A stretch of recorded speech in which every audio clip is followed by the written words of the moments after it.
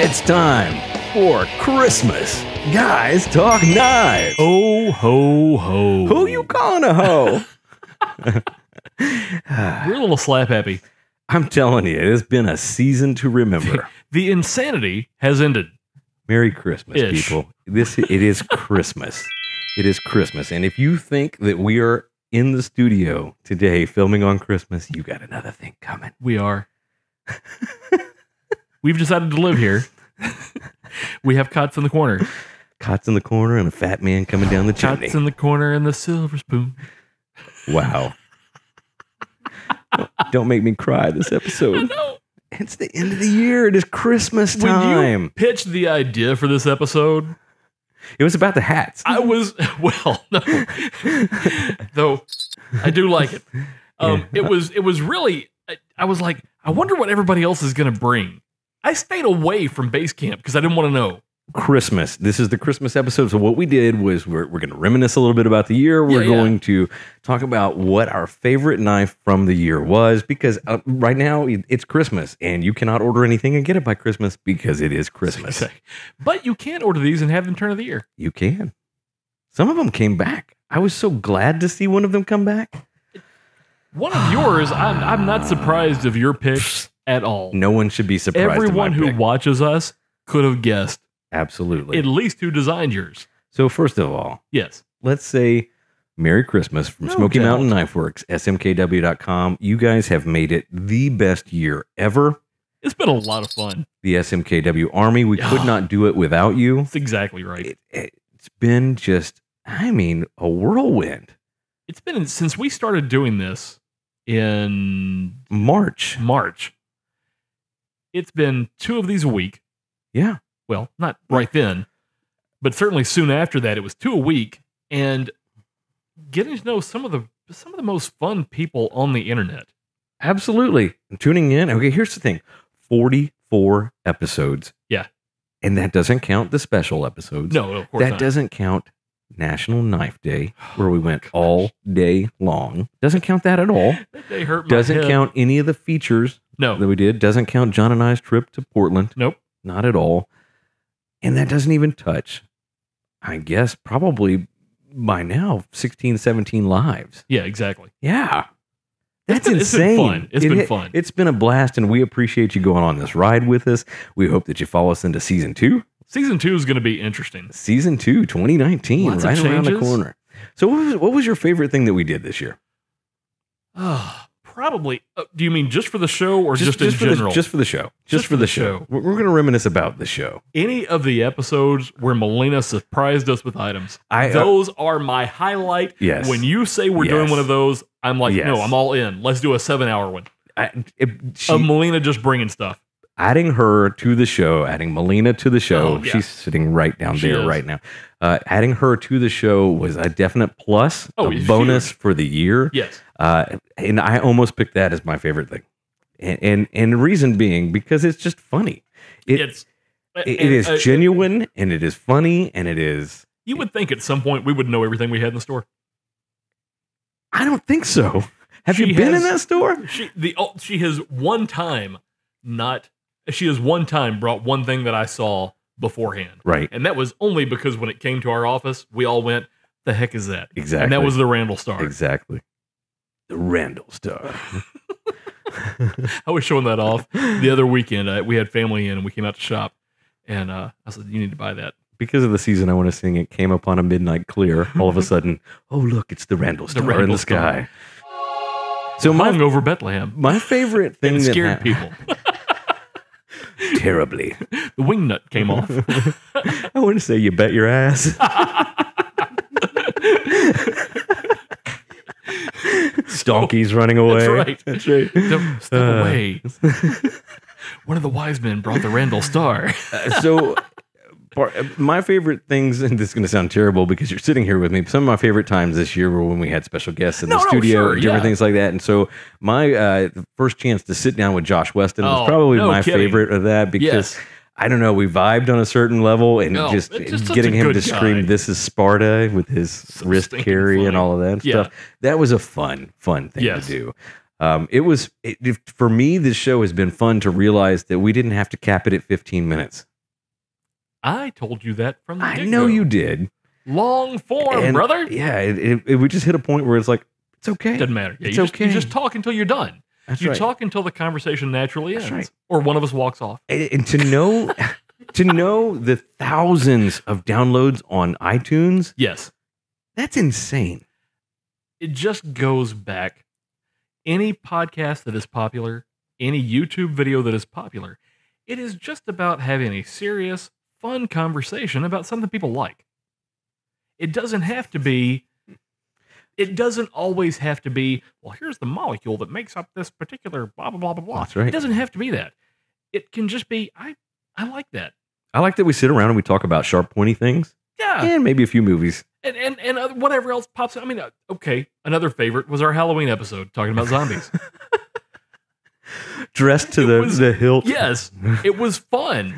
And it's just, that's what this is about. It really is. It doesn't have to be serious talk all the time. Our various discussions about knife shaming, not only did I enjoy them, I think they were helpful. And do you want to talk about episodes that got play on the internet? Sure. That knife shaming episode, yes. It really resonated with people. I think people are sick of the trolls out there. I think people are sick of this we are. BS that, your knife has to be this for it to be good. Yeah. You can have whatever knife you love. Whatever knife you like. Yeah. Enjoy. I don't care. It is your knife. I don't care if it has a little set of throwing stars right side in the middle.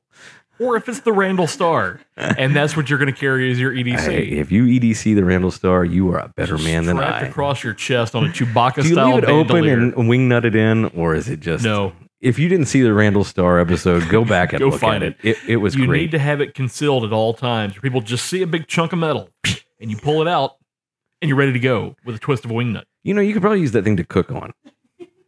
Like, you build your campfire up, you just spread it out and sit it on there. You like a coffee pot. That is not how it was designed. Probably sir. not, but it would stick every time. Coffee pot, little percolator resting on top. It's got a hole in the bottom for the wing nut to fit into. But we had a blast this year. Absolutely. It's been very interesting. It's been a fun ride. And again, I'm like you. I'm looking forward to season 2. I cannot say enough. Thank you for coming along on this ride. We look forward to what happens with season 2 coming up. But what we did today for today's show, as we wind back into it, is I asked everybody on the team to pick their favorite knife from the year. And I wrote down every knife we'd looked at, and he looked at me and said, "Stop it." No. Actually, he wrote down something first, and then he picked this one because he's never got to hold it. I never got to see it because we kept selling out of it because you people kept buying them. That's right. So let's hit it. Yes. This Finally is the Gerber FlatIron. In the Guys Talk Knives studio is the Gerber FlatIron. Because it can't be an end of 2018 show without a cleaver. That's right. We talked about this, and this thing, look at that. I love it. Now flip it. I want to see the thickness of the blade. Oh, yeah. It is ridiculous. So what we're looking at, if you're listening on podcast, is the Gerber FlatIron. Yeah. It is a standard size everyday carry, but it's got the most gorgeous cleaver blade with like the sear. I think that's almost a hollow grind, isn't it? It really is, yeah. It is a great grind on the blade. It's got a big wide thumb hole.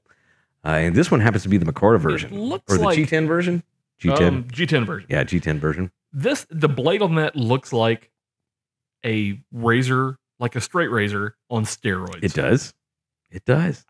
This has Oh. been the year of the cleaver. You do not have to sell me on this. It is the karambit of 2018. That's right. This thing is a Framelock. Yeah. And they've done a great job of reinforcing this Framelock and making it fabulous. I love the pocket clip on this thing. The pocket clip is nice and small. But it's wide. Yeah. It's about the girth.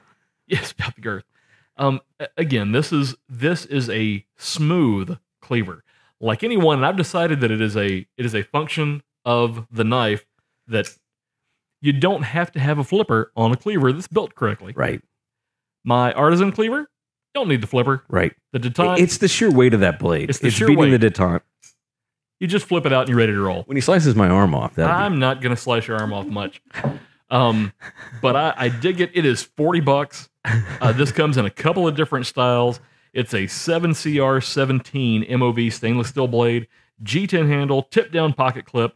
almost a 4-inch blade. Hey, if it's still in stock right now, you should buy it if you want it. Just going to say. I'm going to say it's probably not. We can't keep these in. No. I went down one day. Pee-wee was working the Gerber counter, and he went, we just got them in. Look at them quick. They're not going to be here long. Yeah. Don't take it away. He looked at me and said it cannot leave the counter.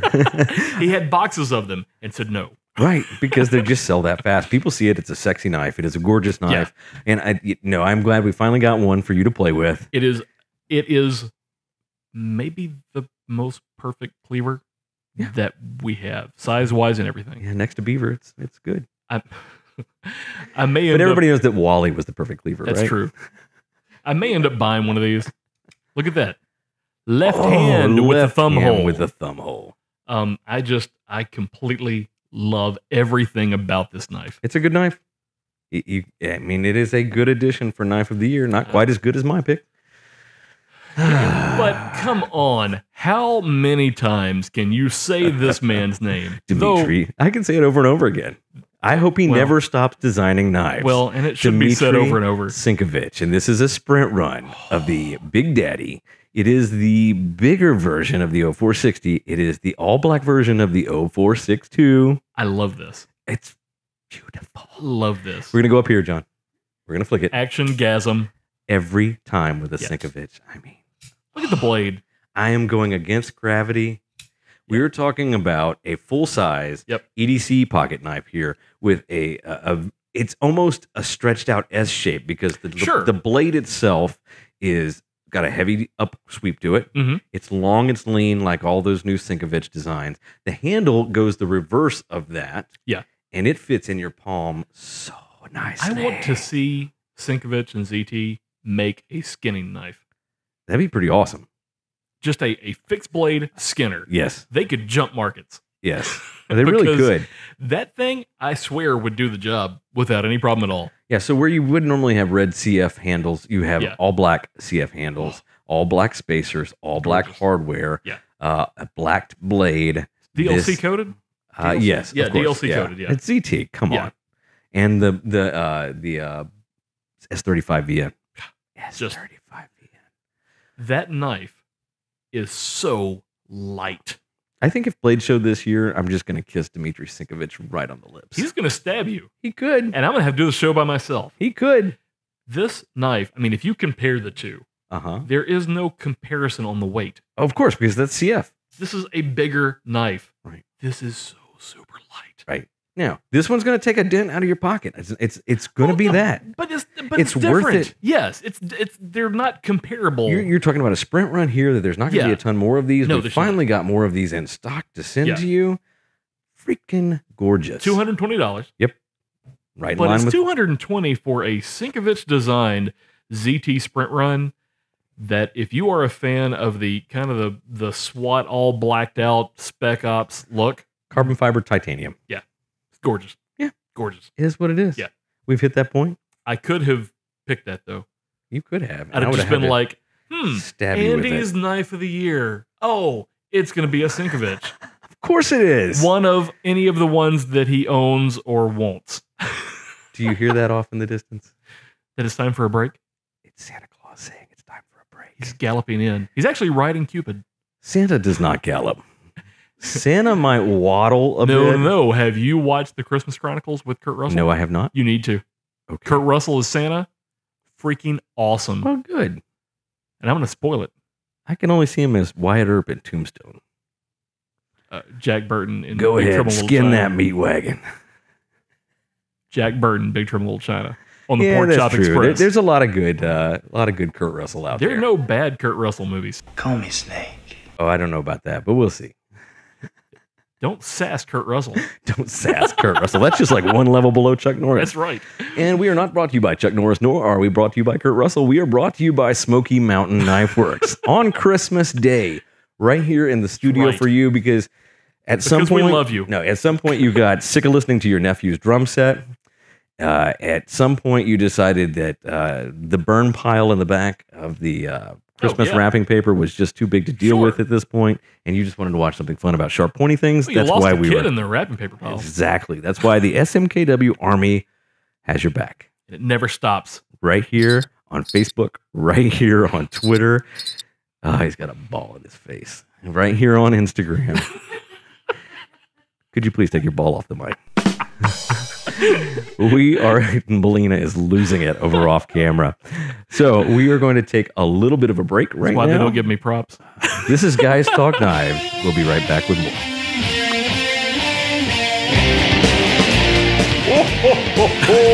That was a good ho ho ho. Thank you. That was nice. We are back with more Guys Talk Knives on Christmas Day. We're doing our favorites. We are. We actually get to jump into Melina's favorite Christmas knives. Or favorite knives of the year. I would not have picked those as her favorites. I don't know what I would have picked. I would have, because she's been an integral part in putting Artisan that's for sure. in front of the world. I like the fact that we went for their more practical size. Yes. Oh, this was her. These are awesome. This is what was said to me. Oh, give me a shark. Don't get the big one. I want the small one. I like the purple the best, but they didn't like the purple. These were the exact words that were used to me. Okay, so I picked 2 sharks just so awesome. We could reiterate exactly what was great about the sharks. I'm going to start with the cheap one. Yes. Cheap one. The cheap one, yeah. The less expensive version. This is we've talked about this before. Artisan does a great job of saying, here is a style of knife, and we're going to give you 8 versions that'll range from $180 to $40. So in this case, what you're looking at is the $45 Artisan Cutlery Shark. It has a black G10 handle, stonewash D2 tool steel blade. For those of you listening, just to better describe this thing, it has a nice narrow tapered blade. It has a relatively small handle. Think of a Mako. Yes. And the dorsal, not the dorsal fin, but the side fin is the flipper. And that's what you're looking at here. Yeah. Give us a little bit of length so that they understand what we mean by small. So overall, you're looking at a 7-inch knife opened. Right. You're looking at a 3-inch drop point blade. Right. 4 inches closed.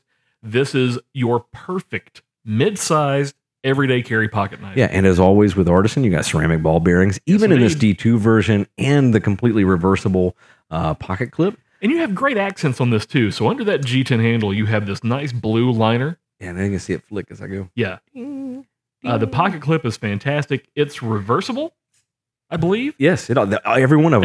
Every one of them is. So the action on the Artisan super fast. It's unreal. I mean, I love this Artisan. $45. You take a step up from there, though. Yeah. With the other, and this is the same pattern, same shape, but you're talking about a knife now, and I'm going to hold it down here. It's 2. This thing has...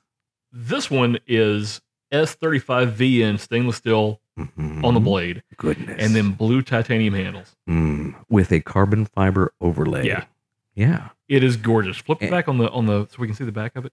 You've got these nice accents and spacers. Look at that. It like goes purpley blue in the spacer. And even the pocket clip itself. Also titanium. And it's reversible. Yep. As always. And the action is just as good. Yeah. And you also, on this upgrade, you move from a liner lock to a frame lock. Oh, yeah. I didn't notice that. Yeah. So you've got the frame lock on this one as well. Artisan. Can't be beat. Great choice by Melina. And thank her very much. Everybody out there in internet land that's involved with Smoky at all. And probably the people of Artisan probably just need to give her a nice little fat check on the side. They do. Because she saw them out there. She listened to the guys in the showroom. And she said, let's get them all. And then pat Tyler Pipes on the back too, because he went to bat and put them all out there. And then the team got them all out on the internet. If you have not gone and played an Artisan, do it. It is worth it. It is so worth it. And if you're like, it's new, I don't know what to start with. Start with one of the more affordable models. Go ahead and start with a G10 model with D2 still. My Artisan Tomahawk is D2. I love it. Yep. I have used that knife for literally everything from cutting fruit to opening boxes and whatever. Right. And it's perfect. The final knife. Yes. From the other member of our team. From Mr. John. Mr. John, the man behind the cameras, the man running the switcher, the man putting up all the graphics. Maybe the knife we've talked about the most. And shown the most. It is the SEJ G5. This was the brainchild of James Gibson, but we sparked that little note. Yes, we did. Ding! Maybe we could do a Nesmuk. Yeah, this is the Sears George Washington Sears. George Washington. I never can remember his first name. George Washington Sears Nessmuk. So this is the one that he carried while he was exploring, while he was out in the West. It is beautiful. You have this nice. I like that you're just going to make up. Tell me the rest of this story, because I don't think that's what he did. Yeah, he was out in the South. He was out in the West. Was he out in the West? No, yeah. He was the one that taught you kayaking and day camping and ultra light camping. I'm not wrong on that, am I? Nessmuk, George Washington Sears, and he wrote for Field and Forest. Yeah, but he was out in the West. Okay, he could be in the East. He could be anywhere. Kephart was in the East. Oh. Years before him. Okay. Yeah. Okay. So this is an upswept Skinner style blade. You've got a 90-degree spine on it, so you can use it for striking. Sculpted micarta handles. About 9 inches on this thing, yeah. And it's about equally balanced between handle and blade. It really is. We've talked about it so much, you know what it is. Yeah. You're tired of hearing of it, but you're wrong, because it's amazing. $115, get you this knife. It is perfect for everything you want to do with it. So I've got a story for you. Okay. Came in here Black Friday weekend, had relatives in, they wanted to shop.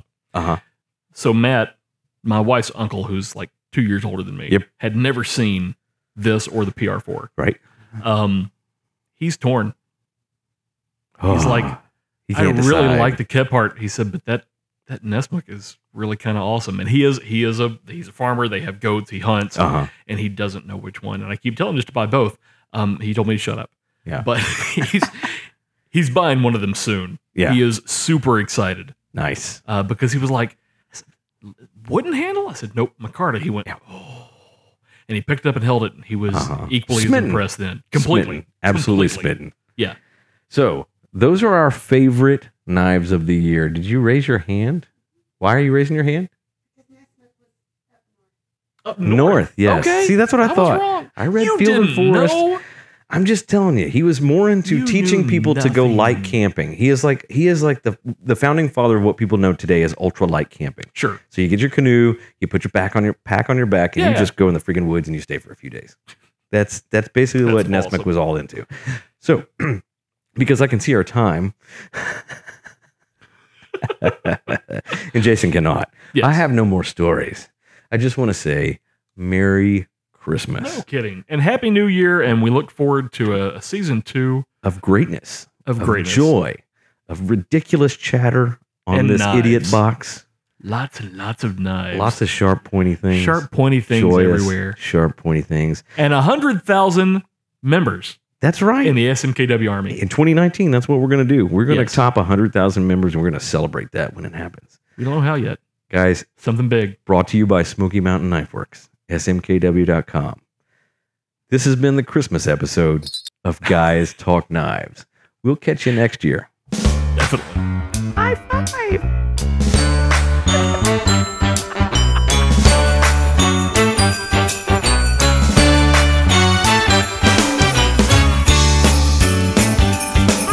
Merry Christmas.